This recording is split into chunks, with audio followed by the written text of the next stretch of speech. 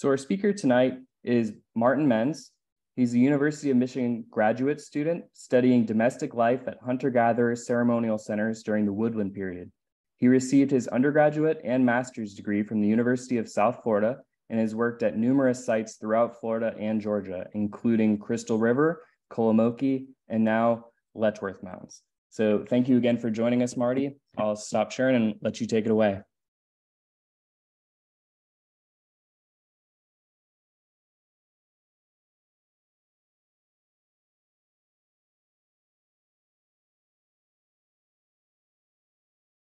All right, so can everyone hear me? And you guys can all see that, so I should probably move to the actual presenter mode, or the slideshow. Okay, so we're good to go?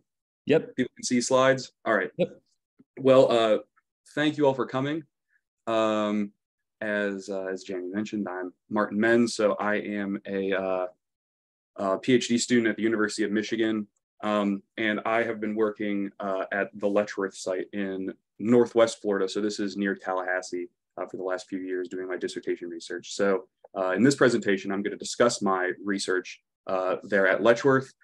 And so Letchworth is a woodland period ceremonial center near Tallahassee in northern Florida, kind of in the Panhandle. And the focus of my dissertation is habitation at ceremonial centers, particularly at Letchworth, but I think that there are some broad lessons that we can take from my research at Letchworth and kind of use them to think about some of these other ceremonial centers and really help us understand the process of village aggregation and village formation in the Gulf Coastal Plain and kind of more generally. So I'm going to begin with a discussion of kind of like some regional archaeological context, the normal kind of like culture history stuff, and then move on to some theoretical issues that my research is addressing related to ceremonial center occupation. Then I'm going to move on to discuss some of the results from my recent field work. I guess not too recent, it's been like over 2 years now. Boy, time flies. And discuss kind of like what the results from this field work tell us about Letchworth, specifically related to kind of these two domains that I outline in the title, settlement and subsistence, and then get into kind of how this helps us understand Letchworth's development throughout its history, and really importantly, how it differed from neighboring ceremonial centers and what Letchworth kind of says about the process of village aggregation, kind of in a comparative sense. So to start off with, the Woodland period, the time period that I'm discussing, really saw the proliferation of ceremonial centers throughout the Gulf Coastal Plain, as well as further inland. So Letchworth is not on the coast, so it is further inland. So these sites are characterized by a few common features. Some of them are really the first kind of like the biggest one that is most noticeable really is the presence of usually multiple mounds. So at least one platform mound frequently, and then maybe one or two smaller kind of burial mounds or mounds used for other purposes. But some of these sites also, contain, a much larger amount of mounds than that, sometimes multiple platform mounds and pretty numerous burial mounds on some occasions.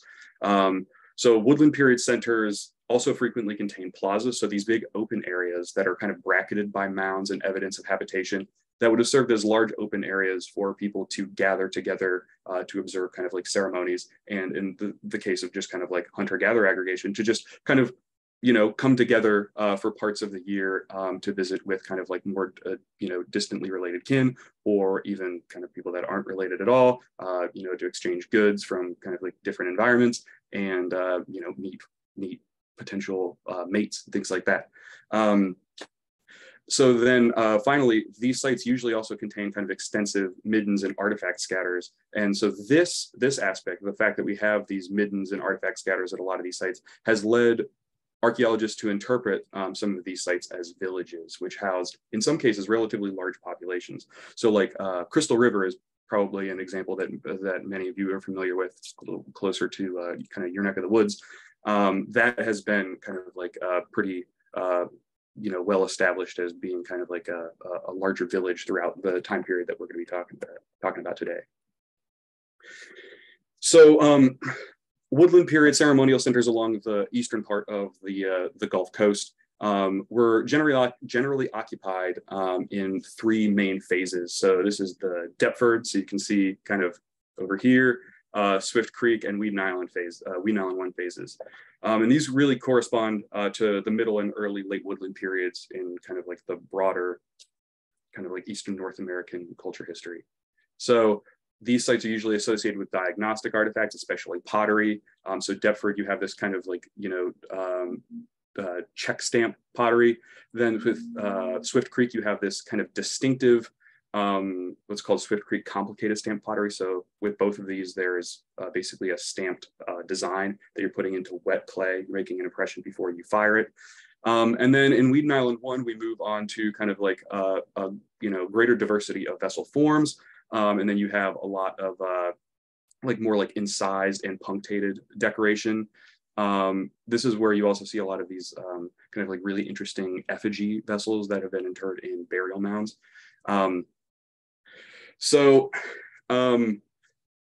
With these three different phases, you can see here in this map that you have kind of a distribution of the ceramic type, as well as a couple of key sites that are important to these phases. You'll notice here, Letchworth is located in the Weedon Island 1, and is associated with Weedon Island 1 here. That's kind of been the prevailing view of the site, for basically as long as archaeologists have really been working there. But as we'll get into, kind of some of the recent field work and radiocarbon dates and stuff like that that I've got from Letchworth really demonstrates that it seems like a majority of the occupation actually was occurring a little bit earlier than that during the Deptford and especially the Swift Creek phases. But also some Weedon Island, to be fair. So getting into some of the kind of like broader theoretical issues, one of the problems that I really want to address with my dissertation research is the view that woodland period ceremonial centers that they represent permanent villages occupied by sedentary people. This may be the case for some sites, but the jury's still out on Letchworth, I guess. So research at other centers, so like Crystal River, and others on the coast, indicates that year-round occupation at these sites associated with resource-rich locales. So again, because we're on the coast, we're talking about these kind of like estuarine environments where you have fresh water that's coming out to meet salt water. It creates a really productive environment, right?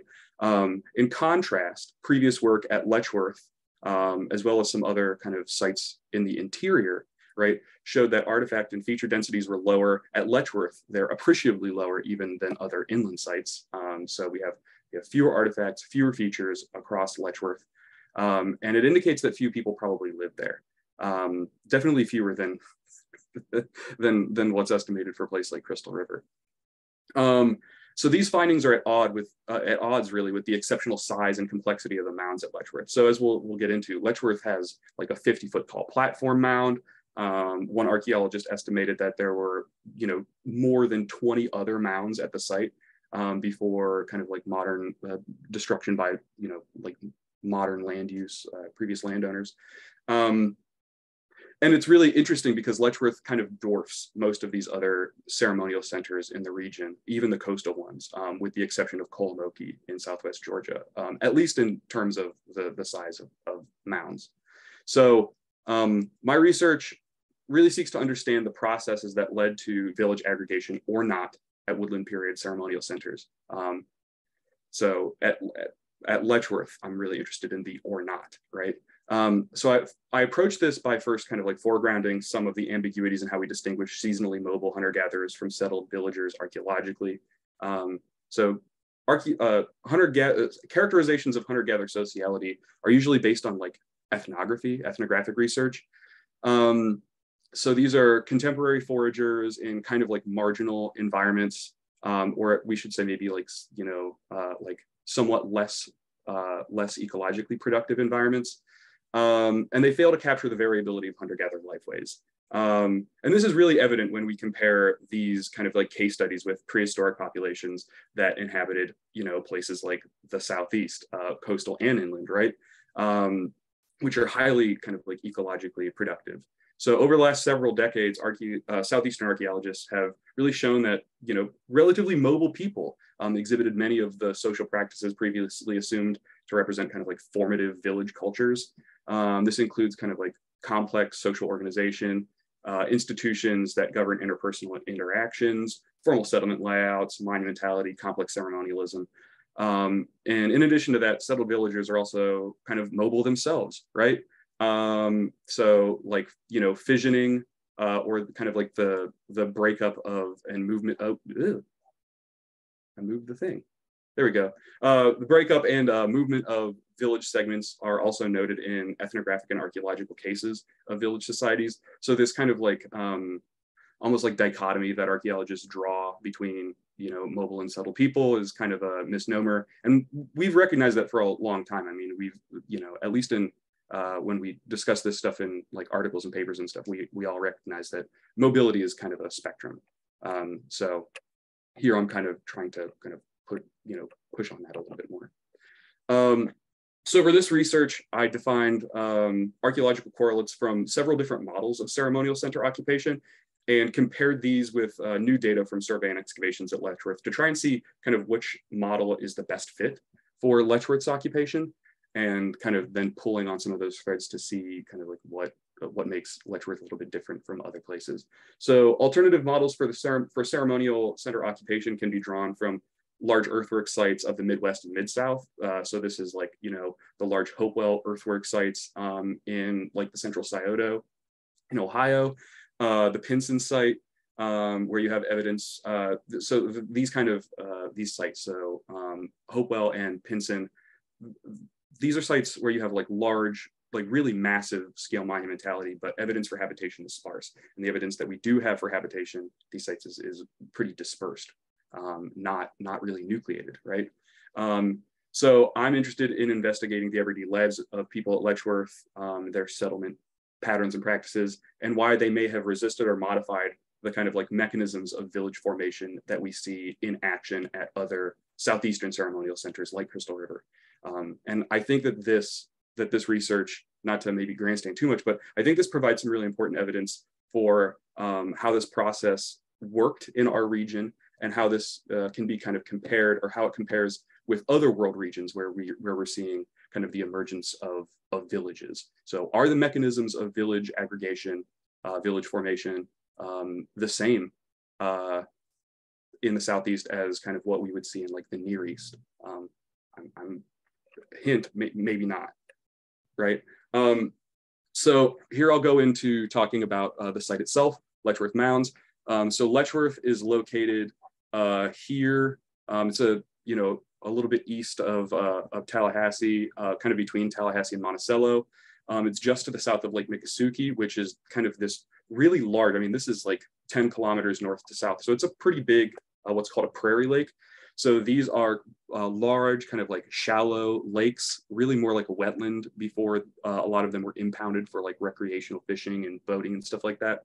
And what's really interesting is that this karstic landscape, you have a bunch of sinkholes, and there's an example actually really recently in Tallahassee where Lake Jackson, its name associated with another famous archaeological site, drained kind of like really dramatically over a very short amount of time because a sinkhole basically opened up in the lake and just drained all the water out of it.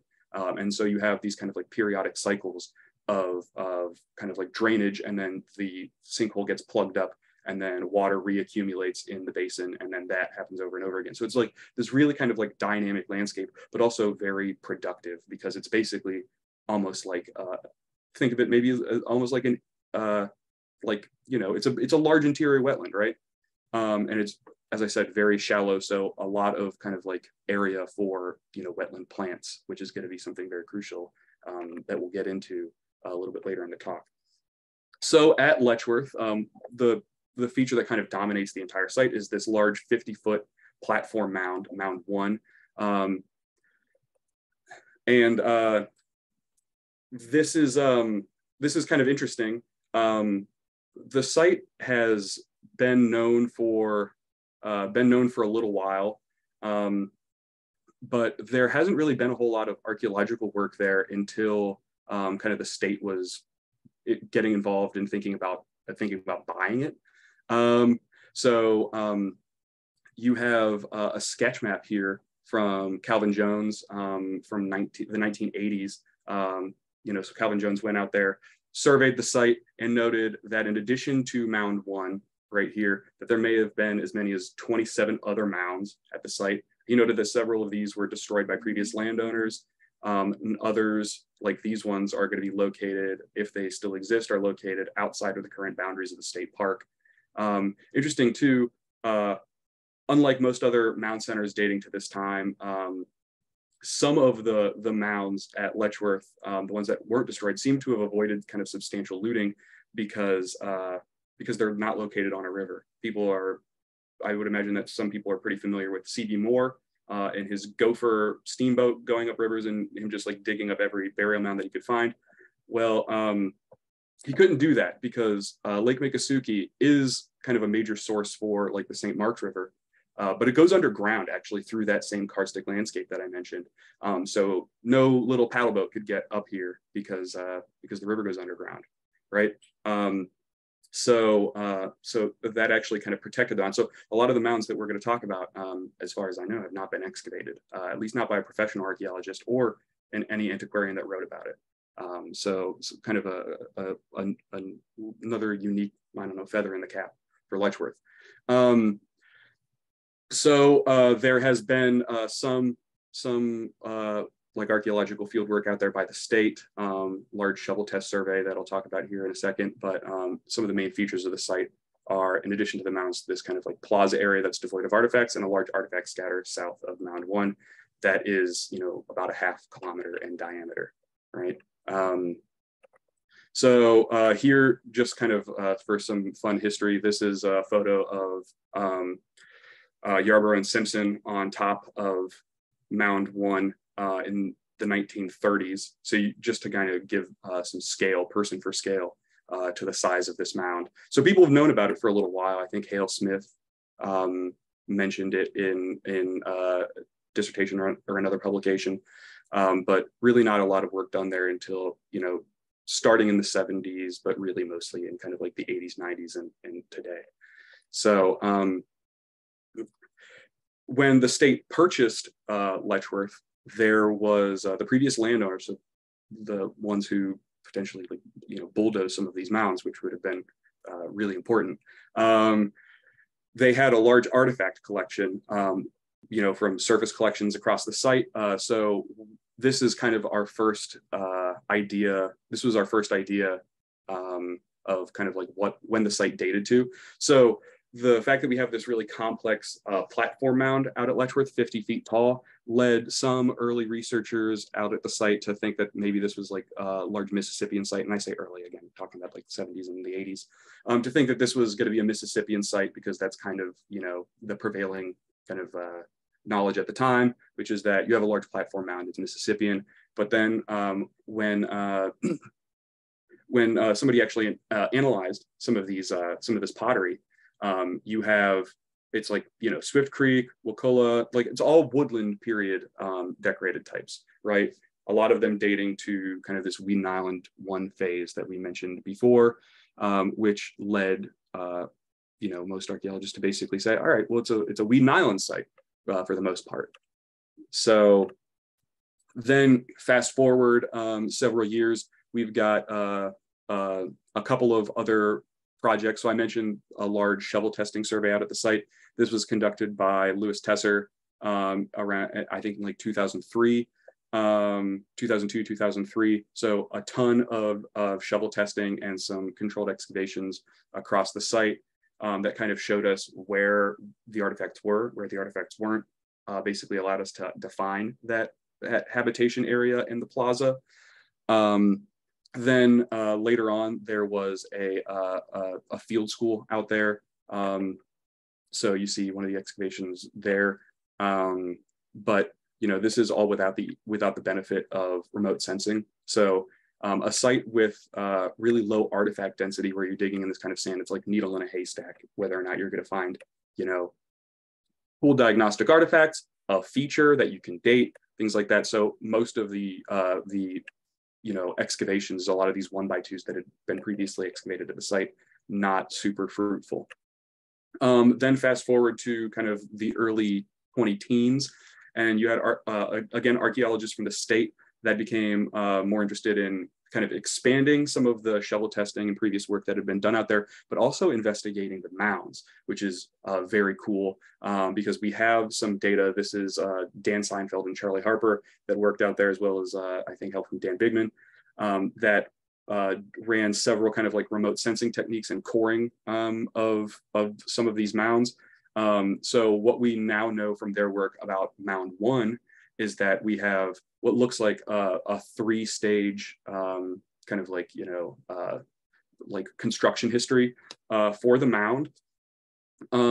So we've also got evidence that there are different soils being used on some of the kind of like different components of the mound, these different flanks. And the other thing that you'll notice too, which I think is very interesting about this mound in the contours here, is that you've got these flanks coming off to the east, to the west, to the south, and then this ramp coming off to the north. I think some people have said that it kind of reminds them of a bird. I think people say that about Poverty Point's big mound too. But I really think that it looks more like an equal armed cross when seen from above. And you have some directional symbolism potentially built into the structure of the mound and a three-tiered construction. So in my opinion, it's kind of like, the southeastern cosmos in like physical form. But that's maybe getting a little too out in front of myself, I guess. I don't know if people have questions about that or comments, something at the end. If you agree, I think that that's probably a little bit better than a bird, in my opinion. We'll see what y'all think. In addition, there was also one unit that was placed, I think, on the southern toe of the mound that got one of the first radiocarbon dates that we actually had for Letchworth. So this is AD 236 to 347. So this would have been kind of like, this is at the basal layer of the mound. So this is, at some point during the construction. So moving on then from mounds, I'm not interested in mounds. It's kind of like, well, it's a thorny topic. Tribes do not like people digging on the mounds. I'm happy to avoid trying to investigate the mounds anymore.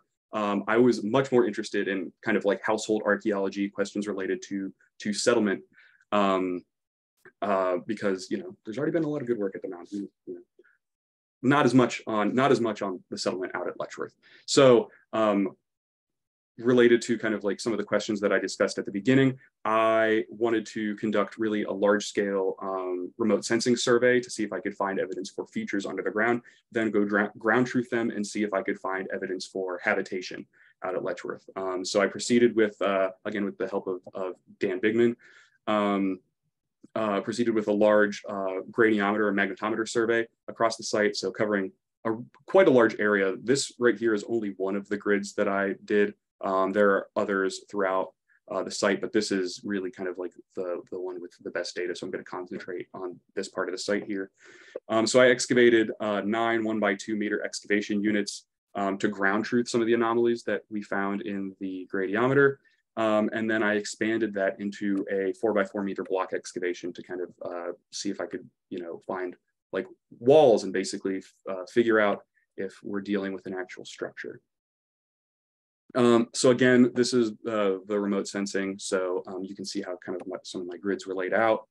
So gradiometer zone 4, this is the one that I was talking about that's more productive. We've got a couple of good anomalies here. You can see my excavations where I placed them.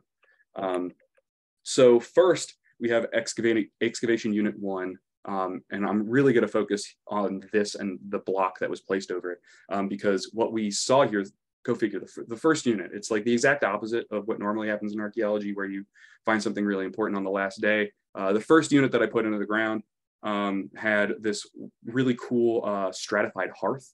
So you can see one layer up here, or rather, sorry, you have the earliest layer down here. Then it looks like they filled it in with this kind of like light colored sand.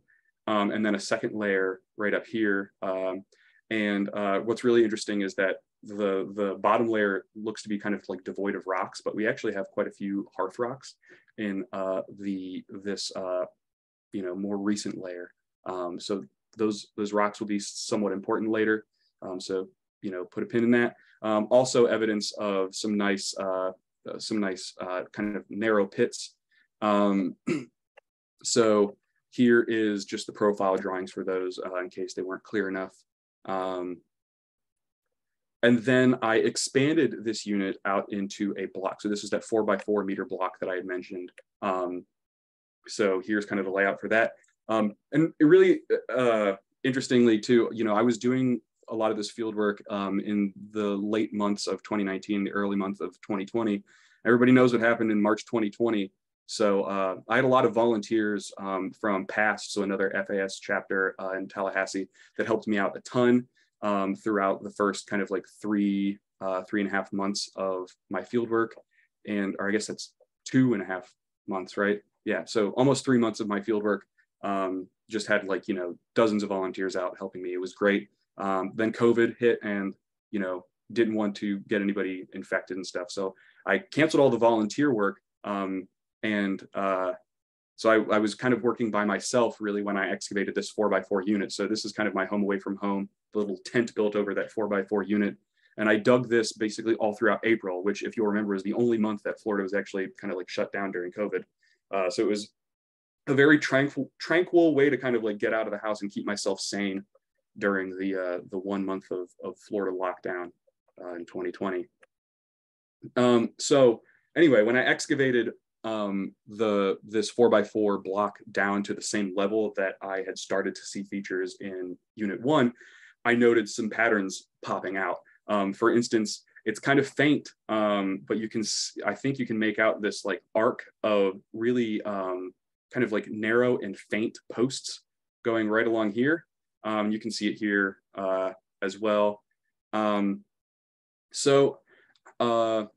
Excavating this out and kind of like drawing the plan map, it looks like we have what I think is a structure, a pretty good candidate for a structure.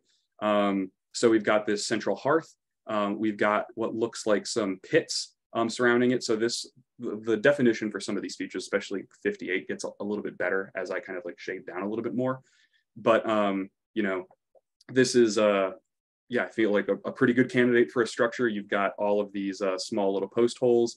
Then you've got an area of these pits surrounding the hearth, right? And then I dated 10 features, including 3 of the post holes, most of the pits, and both stages of the hearth. And the dates kind of just like slap right on top of each other. So I feel like it's you know, that also backs up the interpretation that this is a single structure occupied for like a single phase. All the features are line up right together, have pretty extensive overlap. So here's the 3 post features that I dated. So you can see their associated dates there. And then here are the 2 stages of the hearth, and then some of the pits.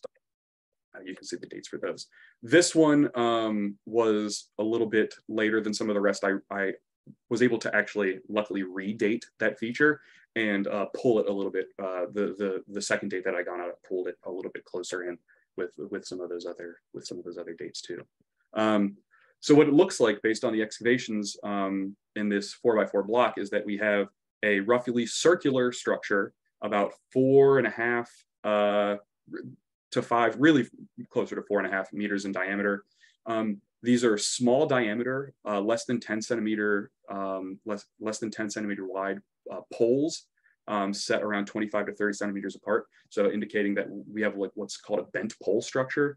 So instead of having basically like, you know, rigid single set posts in that are forming kind of like a sturdy, rigid wall with like a gabled roof placed on over top. Instead, the wall and roof are all one structure. You're taking these bent poles, saplings, and you're tying them together at the top or looping them in some way, and it's forming this kind of like tensioned, like single wall roof structure, like a dome. And you can really only do that with these kind of like small diameter poles instead of larger posts. I also found some evidence of later disturbance, really unfortunate. Let me flip back right here. So down here in this kind of southwest corner of the block, you see that big kind of blob there. Looks like some kind of tree throw, something like that, actually like ripped out probably a third of the structure, which is really unfortunate. Who knows what features got kind of pulled out with that. But I excavated this down, and yeah, I got a date on it too. There was one, what seemed like later kind of like, you know, Weeden Islandish date. I also found some Weeden Island pottery in it, but I also got a modern date. So I feel like it's, you know, maybe like it's hard to tell when the actual disturbance dates to, because I've got, you know, modern and kind of like later prehistoric stuff kind of all mixed in. But I'm pretty sure it's probably some kind of natural disturbance like a tree throw, maybe erosion, something like that. Diagnostic artifacts from block 1 from within the structure. So we've got a lot of the stuff seems to be domestic. A lot of it is you know, normal domestic artifacts that are associated with woodland period habitations. You've got a lot of lithic debitage. You've got some projectile points, broken ones anyway. So this is a Tallahassee point up here. It's frequently mixed up with like a Santa Fe, which is I think like a early archaic point type. But no, this is a Tallahassee, which is noted to be kind of like a, you know, a Swift Creek, basically projectile point type, as well as the base of a Gadsden point right here. Then we've got a bunch of stamped pottery, including some of what looks like you know, Deptford or Gulf check stamped, a lot of stuff with scalloped rims. So I'm thinking based on the art, or I was really thinking that based on some of the artifacts here that we were dealing with early Swift Creek, late Deptford.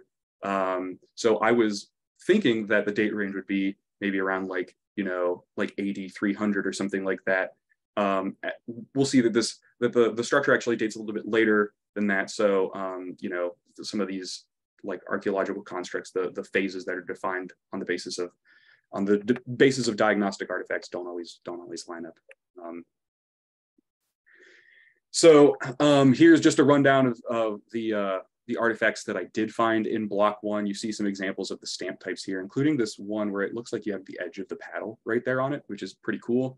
But the artifact densities compared to other stuff is pretty low, and I'll demonstrate that in a couple slides, just how low the artifact density is here. But yeah, a lot of these artifacts look like they're domestic, normal stuff that you'd find at a woodland period habitation.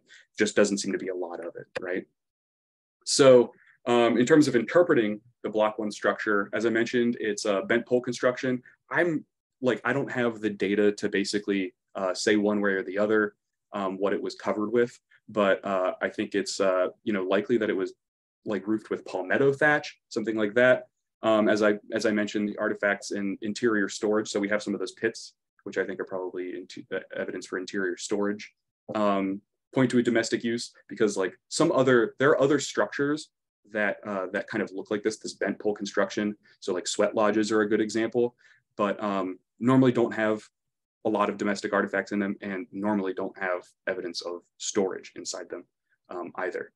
Also, a lot of them are a little bit smaller than this one is. But I think most of this stuff points to a domestic use. But I also think that a ceremonial use is kind of likely too, because we're talking about a large ceremonial center, potentially one of the largest ceremonial centers, at least in terms of monument construction in Florida, right, in the region. It makes sense to me that that any domestic structure would, you know, be pulling dual duty as a ceremonial structure at times too. So if you live in a house that can double as a sweat lodge on occasion, why wouldn't you use it as a sweat lodge sometimes? So I don't necessarily think that this like dichotomy between sacred and secular really works out super well at a lot of these ceremonial centers. Like that's a dichotomy on the basis of ceramics. That's, you know, like William Sears.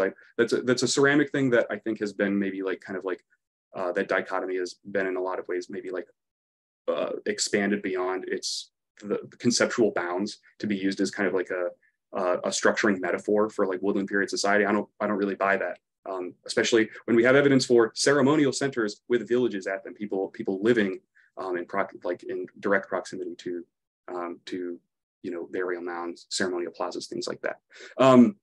Anyway, getting off my soapbox here.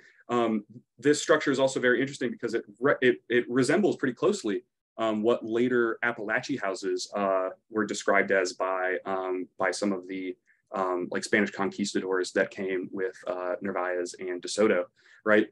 So they're described as being covered with hay or palms and straw, kind of almost like described as like little little domes, whatever, of straw and thatch. And this is in contrast with houses farther north that are noted to be like caves and are semi-subterranean kind of like pit structures, or at least the winter houses are, right? And archaeological evidence, I think from Mission San Luis, indicates that Appalachie houses were kind of similar size around 5 to 7 meters in diameter. So, you know, a decent amount bigger than this one, I guess. But you know, similar construction. So in terms of comparing the block one structure, I recently published an article kind of looking at this in comparison with other woodland period domestic structures. So here are some examples. Here's Letchworth down here with some of those features kind of like cleaned up a little bit. And then here are some of the other examples. So you have one from Kolomoki, a semi-subterranean pit house, one from McKeithen, and a couple from Block Stearns. So these are, you know, other woodland period ceremonial centers in the region, most of them inland, because, I mean, it's kind of a bummer, but the best evidence for domestic architecture that we have at these ceremonial centers is coming from the areas where we have the least evidence for basically village life, which is inland rather than on the coast. So Letchworth's structure, this block one structure, is intermediate in size. It was likely large enough to house a nuclear family, but it's more lightly constructed than these other structures. So you can see comparison of the size of these post holes. So this is these small post holes used for a flex pole structure. A lot of these other ones are larger, probably would have been a kind of like rigid single set walled with a gabled roof. I also, as I noted, the artifact density at Letchworth is just much lower than a lot of these sites. So I think those two things together indicate potentially like greater mobility for the people at Letchworth. So people moving around a little bit more. We're not talking about a sedentary village as much. We also see more interior storage features at Letchworth. So, you know, a lot of these have none. I think this indicates a focus on kind of greater control over household resources on the part of the household itself, rather than kind of like pooling or sharing on a kind of like communal basis with neighbors and things like that. Because, you know, based on the remote sensing data that I have, the Letchworth structure here, that hearth that pinged the gradiometer, is pretty isolated. There's not other structures nearby on the basis of that data. So you want to talk about kind of the ability to pool resources with your neighbors. What if you have no neighbors, right? Or not any that are living, you know, within you know, a couple minutes walk of you, right? So if you want to see more, one second, I can't do that here. I was going to try to put this in the chat, but if anybody wants, they can ask me. I'll just put it in the chat at the end of the talk. If anybody wants, it's an open access article on American antiquity. So if people are interested in reading more about this, you can find it there. So as I mentioned, the artifact density at Letchworth is very, very low. So this is just a comparison. You can see Letchworth here. You can see how low the artifact densities are compared with some of these other sites. Here is just a comparison with some areas at Kolomoki. Some of the lowest density areas at Kolomoki, I should note. Here's block one compared to just like, you know, test units that we put in the south of Kolomoki. It's like a third the artifact density. The artifact density at Letchworth is just really, really low by kind of like any measure. And I think it's pretty reasonable just based on, so again, talking about the settlement data that we have, to say that Letchworth is probably not a nucleated village. You know, it's nothing like Kolomoki, it's nothing like Crystal River. Now, moving on to subsistence, this is where things get a little bit trickier. The data is not as, or wasn't as clear, I think, up until recently. It's maybe still not as clear, but we've got some really cool stuff. This is pretty recent. The preservation at Letchworth is really poor. This is like basically it's like beach sand almost. So it's like very nice to dig. You can make very clean walls, things like that, but the preservation is awful. There's very little bone that preserves there, and there's only a moderate amount of charred plant remains. So I excavated 34 square meters of the site. So this is, you know, a pretty decent amount of excavation. I only recovered 26 grams of charred faunal bone. So I could fit all of the bone that I excavated from 34 square meters in the palm of my hand. And it's all super burned and fragmentary. It's really difficult to ID. Charred botanicals are more kind of like more present, I guess. They're ubiquitous across the site, but they're not particularly dense in any area of the site. Even in that large hearth that I excavated, when I tried to float the soil samples from that, it was just a plume of ash that came up in the float bucket. It was super depressing. But the stuff that I did recover, we have charred botanicals, including wood charcoal, nutshell, some possible river cane. So what am I supposed to do thinking about subsistence at Letchworth without any faunal and not that much botanical stuff, at least macro botanical? So I got some ideas from Poverty Point. I had heard of this study. I think Gibson talks about it in one of his articles about like sedentism or something like that at Poverty Point, and saying that there was evidence of starchy wetland tubers, so like American lotus, things like that, that were found preserved, adhering to Poverty Point baked clay objects. So the possibility that those objects were used as basically boiling stones for cooking. And I got a brilliant idea. I had all these hearth rocks in the more recent, I shouldn't say brilliant, that sounds like I'm patting myself on the back too hard.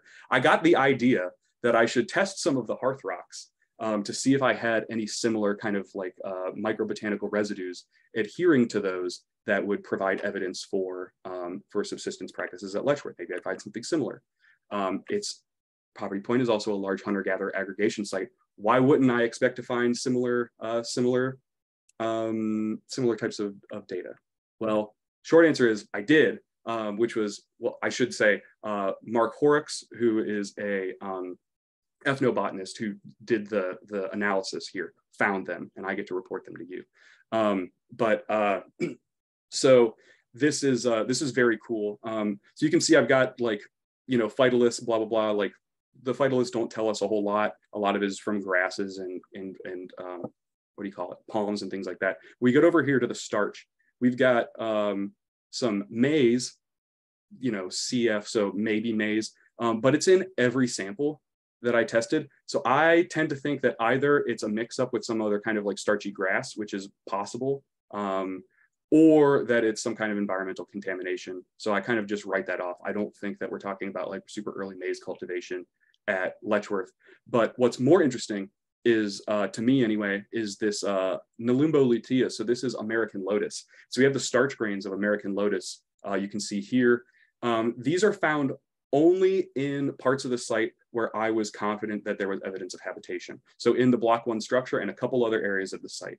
To me, the fact that you have the fact that that this is showing up in places where I'm assuming that there's habitation on the basis of artifacts and features and stuff like that, and not in areas that I tested that turned out to be kind of like empty, right? That's a much better indicator that this is a cultural pattern and that this is not, right?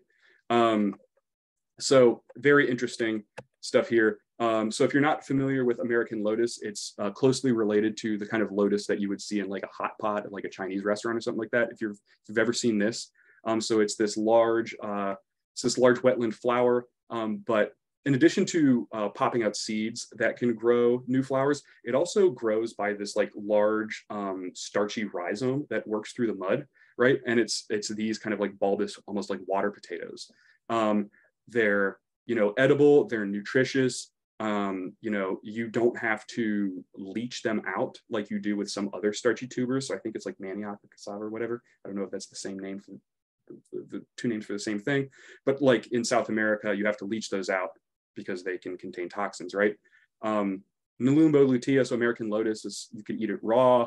It's a very interesting plant. Every other part of the plant is also edible. This is the same species that they found at Poverty Point on those Poverty Point baked clay objects. So I'm super excited about this because it provides evidence of some kind of like subsistence practice going on at Letchworth.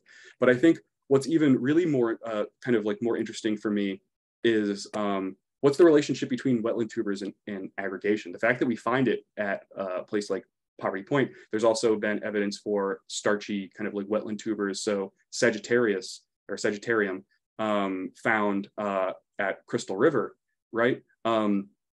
It's these large hunter-gatherer aggregation sites, some of which develop into villages, some of which don't, that you have basically people kind of collecting this starchy wetland resource that, most importantly, because these grow through rhizomes, can be intensified. Like you can break off parts of these and propagate them, right?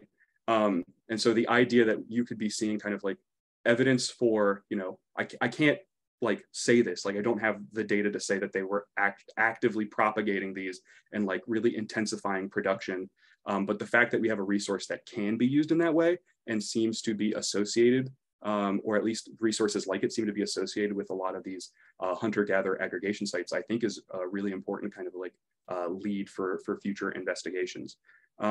So I can't give you kind of like a full rundown of kind of like, you know, a holistic view of hunter-gatherer subsistence at Letchworth, but hopefully that gives a little taste of kind of like some of, you know, like basically you have large groups of people coming together, you have a resource that you can get a lot of food quickly to meet those needs in an environment that's very close, i.e. Lake Miccosukee. So basically to kind of interpret Letchworth for you, especially related to settlement and subsistence, Letchworth seems to be different from a lot of these other centers like Kolomoki, like Crystal River. Those were most likely villages. I totally buy that, but Letchworth is not. Letchworth is like very different. So I see Letchworth more as a hub of interaction for a kind of dispersed and perhaps more mobile population that was probably living in little settlements dotted all the way around Lake Miccosukee. So a kind of like dispersed low density settlement pattern instead of a nucleated village, right? And really importantly, as I mentioned, the environment is highly productive. You can have kind of boom and bust cycles with those like periodic draining of the lake, which might be a reason for people to kind of maintain a more mobile lifestyle.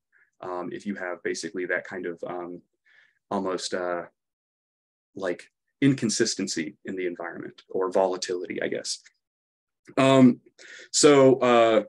You know, the use of intensifiable wetland resources, so like American lotus, possibly related to large scale aggregation, so the ability to get a lot of food for people that would have gathered at the site periodically for ceremonies and mound building and stuff like that. Like, you know, we still have to deal with the fact that it's a lot of mound to build with what looks like very few people actually living at the site. So at some points in time, there would have had to have been a lot of people converging on the site, and how do you feed all those people?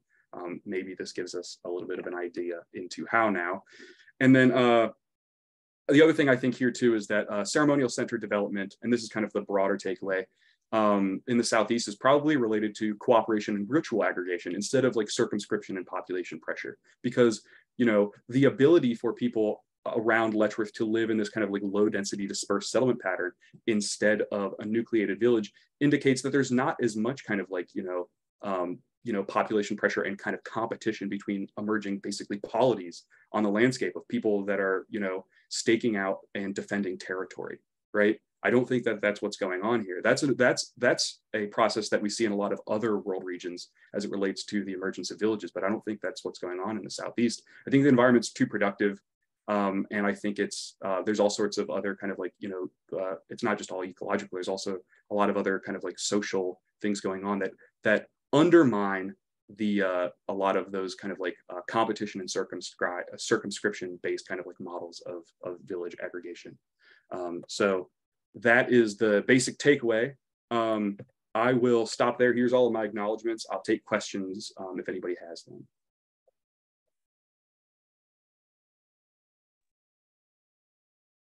All right, well, thank you, Marty, for sharing your work. It was awesome. And props on finishing that 4x4 by yourself. So I know we're already getting some questions in the chat. If you want to take a look at those, I can read them. First is from Bob Austin. He says, regarding the hub of interaction interpretation, is there any evidence for periodic aggregation of groups who would be interacting with one another? So that's a really good question. One of the things that I still have kind of like outstanding, so I did get, one of the things that should be on this acknowledgements page is NSF. So I got a National Science Foundation dissertation grant to help with answer some of those questions, because I have asked the same thing. And I'm working with Neil Wallace to do an NAA study of a bunch of the ceramics from domestic contexts at Letchworth to see if we do have evidence for basically kind of like regional interaction and mobility on the basis of some of those ceramics. So I can't say anything quite yet, but hopefully that will provide some data in the future. But there have been some in a larger kind of like region-wide NAA study that involved like paddle matching and some other stuff that Neil Wallace and Tom Lacan did. There are kind of like, paddle matches and what looks like, movement of at least paddles between, or maybe pots between Letchworth and I think at least Block Stearns, which is really close by. It's near Tallahassee as well. But I'm looking forward to see if we see more of that type of data. All right, thanks. And then Anna Gingrich would like to know, adding on Bob's question, how are you differentiating between low density permanent occupations versus episodic gatherings, like when people come together at the mound?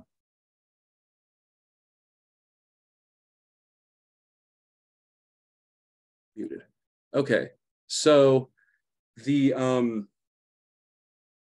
so how do you tell apart dense permanent occupation from smaller term periodic occupation? Yeah, low density permanent occupation versus more episodic gatherings. So the structure, I think, provides provides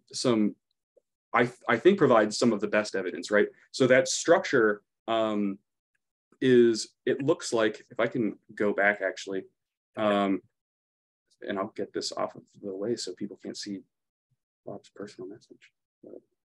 Oops.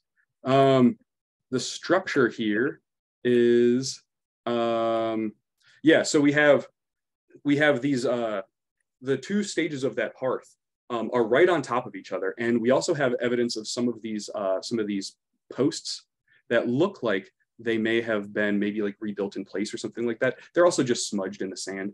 I can't really say for sure, but I think that what we see here is that this structure is probably rebuilt in place, or maybe reoccupied, or maybe it was just occupied for a longer period of time and they needed to make repairs.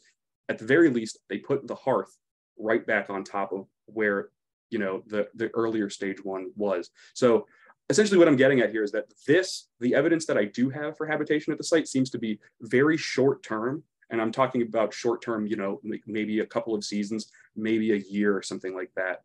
The dates are those are error ranges. That's just statistics of the stuff. Like it could be that all of this stuff, because all of the dates kind of overlap, that there might have been like a couple year period where the structure was actually occupied. And I think that's the more kind of like likely interpretation here. So I don't really see a lot of evidence for kind of like, I don't see a lot of evidence for,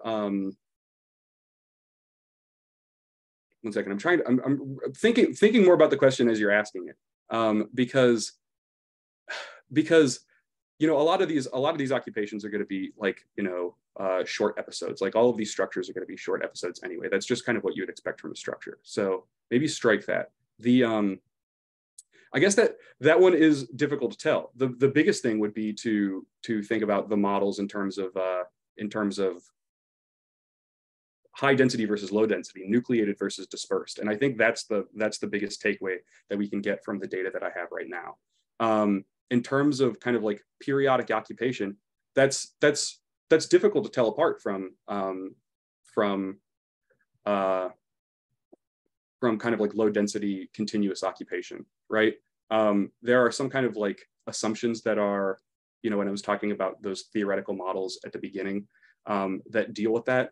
And some of them have to do with intensifiable resources, for instance. So the fact that we have intensifiable resources means that it's probably these like maybe like short-term episodes where people are gathering together en masse instead of these kind of like very small and like kind of like isolated gatherings in different parts of the site.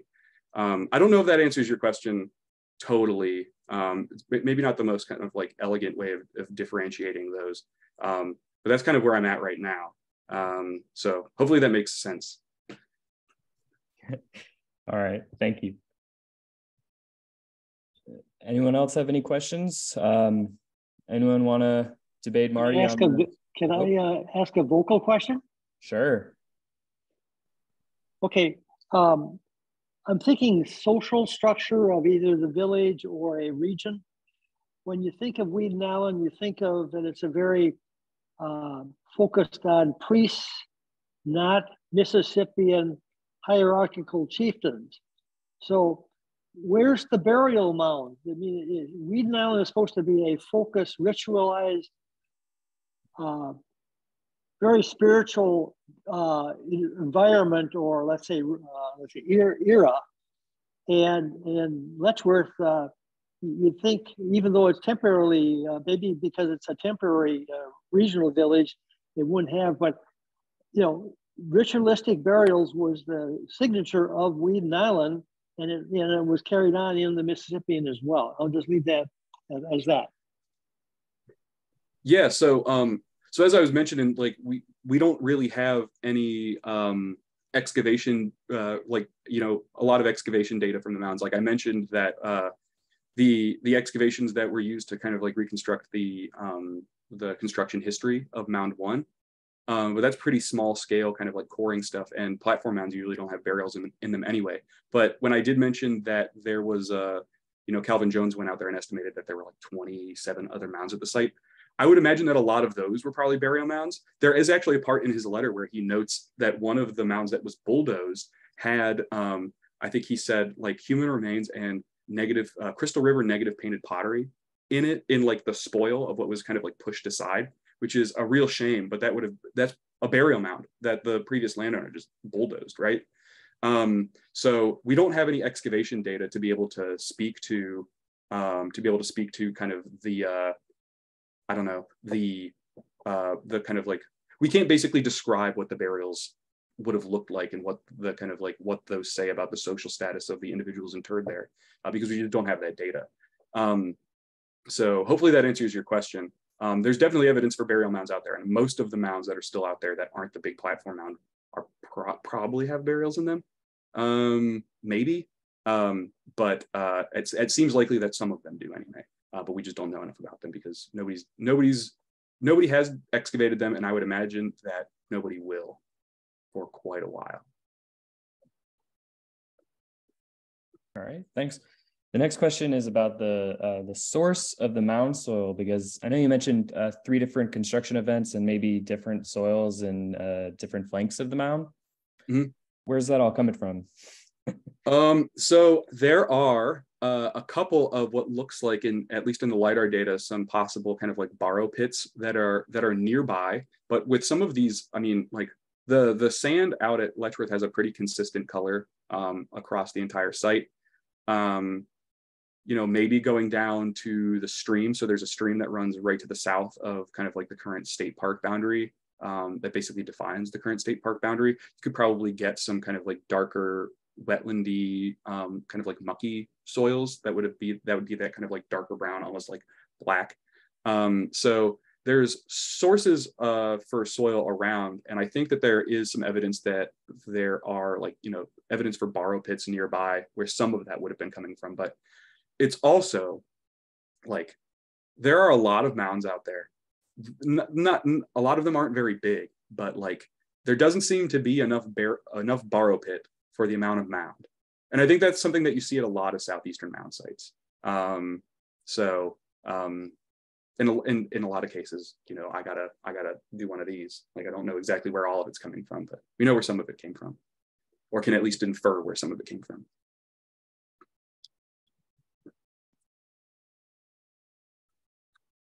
Awesome. All right, well, I don't see any more questions coming in, so I think we'll call it a night. And just want to say thanks again, Marty, for sharing your research. It's awesome. And yeah, appreciate it.